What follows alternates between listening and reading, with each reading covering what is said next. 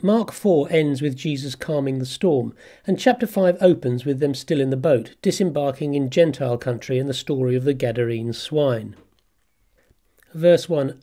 So they came to the other side of the lake, to the region of the Gerasenes. Just as Jesus was getting out of the boat, a man with an unclean spirit came from the tombs and met him. He lived among the tombs, and no one could bind him any more, not even with the chain. For his hands and feet had often been bound with chains and shackles, but he had torn the chains apart and broken the shackles in pieces. No one was strong enough to subdue him. Each night and every day, among the tombs and in the mountains, he would cry out and cut himself with stones. When he saw Jesus from a distance, he ran down and bowed down before him. Then he cried out with a loud voice, "Leave me alone, Jesus, Son of the Most High God. I implore you, by God, do not torment me." For Jesus had said to him, "Come out of that man, you unclean spirit." Jesus asked him, "What is your name?" And he said, "My name is Legion, for we are many." He begged Jesus repeatedly not to send him out of the region. There on the hillside a great herd of pigs was feeding. And the demonic spirits begged him, "Send us into the pigs, let us enter them." Jesus gave them permission. So the unclean spirits came out and went into the pigs. Then the herd rushed down the steep slope and into the lake, and about 2,000 were drowned in the lake. There is some variation between manuscripts as to the name of the location where this took place. It's most familiar as the region of the Gadarenes, and Gerasenes is another reading. It's on the far side of the Lake of Galilee from the Jewish side, and this is a region of Gentiles, hence the rearing of pigs. We have this unrealistically strong man living amongst the tombs who broke off his chains whenever he was shackled, and who was too strong for anybody to subdue. We got the usual story of the demons testifying who Jesus is, but this time there's a variation. For one thing, there's many of them, and the other is this colourful tale of the spirits taking possession of a herd of swine and then being driven into the water where they drowned. We've previously seen demons convulsing their victims before being booted out by Jesus. This time we've got an escalation in their badness. There are many demons who have been harming the man that they live in. And just to show how many they are and how bad they are, they sent 2,000 pigs to their death. Mark does seem to be developing a salvific theme here. We've had a few castings out of unclean spirits, but we've also had the forgiveness of sins of the man lowered through the roof, and shortly we'll have him making a woman pure by healing. Here, though, we have a lot of unclean spirits sent off into unclean meat on the trotter. It's simply stated that they charge off into the lake. Volition for this action is not given, but there is a fairly clear metaphor between this and Jesus expunging sins and destroying them forever. That's fine, but these events don't go down so well with the locals. Verse 14, Now the herdsmen ran off and spread the news in the town and the countryside, and the people went out to see what had happened. They came to Jesus and saw the demon-possessed man sitting there, clothed and in his right mind, the one who had the legion, and they were afraid. Those who had seen what had happened to the demon-possessed man reported it, and they also told about the pigs. Then they began to beg Jesus to leave their region. As he was getting into the boat, the man who had been demon-possessed asked if he could go with him. But Jesus did not permit him to do so. Instead, he said to him, Go to your home and to your people, and tell them what the Lord has done for you, that he had mercy on you. So he went away and began to proclaim in the Decapolis what Jesus had done for him, and all were amazed. So Jesus doesn't let this man come with him, but he sends him off as a sort of disciple or preacher. Significantly, it seems that this fellow is a Gentile and is sent off to preach to the Gentiles, a rare event in Mark's Gospel. He shortly gets back on the Jewish side of the Lake of Galilee and launches straight into another Markian sandwich.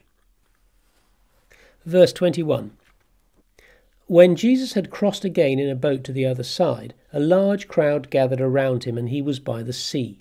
Then one of the synagogue leaders named Jairus came up, and when he saw Jesus, he fell at his feet. He asked him urgently, My little daughter is near death. Come and lay your hands on her so that she may be healed and live. Jesus went with him, and a large crowd followed and pressed around him. Now a woman was there who had been suffering from a hemorrhage for 12 years. She had endured a great deal under the care of many doctors, and she had spent all that she had. Yet instead of getting better, she grew worse. When she heard about Jesus, she came up behind him in the crowd and touched his cloak. for she kept saying, "If only I touch his clothes, I will be healed." At once the bleeding stopped, and she felt in her body that she was healed of her disease. Jesus knew at once that power had gone out from him. He turned around in the crowd and said, "Who touched my clothes?" His disciples said to him, "You see the crowd pressing against you, and you ask, 'Who touched me?'" But he looked around to see who had done it. Then the woman, with fear and trembling, knowing what had happened to her, came and fell down before him and told him the whole truth. He said to her, "Daughter, your faith has made you well. Go in peace and be healed of your disease." While he was still speaking, people came from the synagogue leader's house saying, "Your daughter has died. Why trouble the teacher any longer?" But Jesus, paying no attention to what was said, told the synagogue leader, "Do not be afraid, just believe." He did not let anyone follow him except for Peter, James, and John, the brother of James. They came to the house of the synagogue leader, where he saw noisy confusion and people weeping and wailing loudly. When he entered, he said to them, "Why are you distressed and weeping? The child is not dead, but asleep." And they began making fun of him. But he forced them all outside and took the child's father and mother and his own companions and went into the room where the child was. Then, gently taking the child by the hand, he said to her, "Talitha cum," which means, "Little girl, I say to you, get up." The girl got up at once and began to walk around. She was 12 years old. They were completely astonished at this. He strictly ordered that no one should know about this, and he told them to give her something to eat. So we've got Jairus, the synagogue leader, coming and asking for help with his sick daughter, but before Jesus can get to the house, news comes that the daughter has died. It's carefully set up to facilitate secrecy. Jesus did not let anybody follow him except Peter, James, and John, the brother of James. We've seen this before.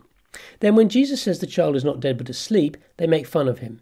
He boots them out, goes to see the child with her parents and his companions, and takes her hand and says, "Talitha cum," which is Aramaic, and Mark translates it as, "Little girl, I say to you, get up." This is Jesus' first resurrection miracle, but there's some uncertainty about the diagnosis. Is Jesus the resurrector, or is he just great at diagnosing coma? Then there's the sandwich story of the woman who had been bleeding for 12 years. Bleeding of this chronicity in a woman must have been pervaginal bleeding, which would have made her religiously impure continuously for 12 years, the same age as the little girl. So why does Mark sandwich these two stories in particular? The little girl's whole life is 12 years long. She's sick and dying, but she doesn't ask anyone for help. She takes no action herself at all except standing up at the end. Her father, rather unusually, has faith in Jesus because he's a leader of the synagogue. Therefore, you'd have thought he'd be at loggerheads with Jesus. It may be that he's at a synagogue sympathetic to Jesus, or perhaps what Mark is saying is that when you really care about something, that's when your true beliefs show, and his faith was rewarded. In most Markian sandwiches, the bread is the simplest story, and the filling has the allegorical, more subtle and deeper meaning. And that's what I think's happening here.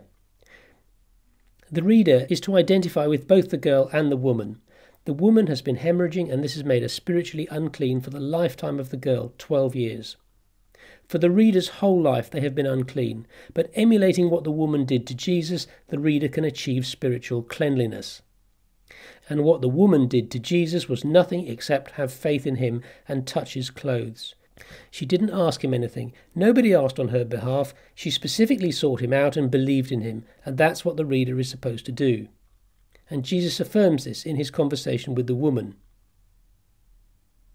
That's very interesting, because nowhere else in his gospel does Mark explicitly state that Jesus has any saving utility. But these two sandwich stories appear to imply that he does.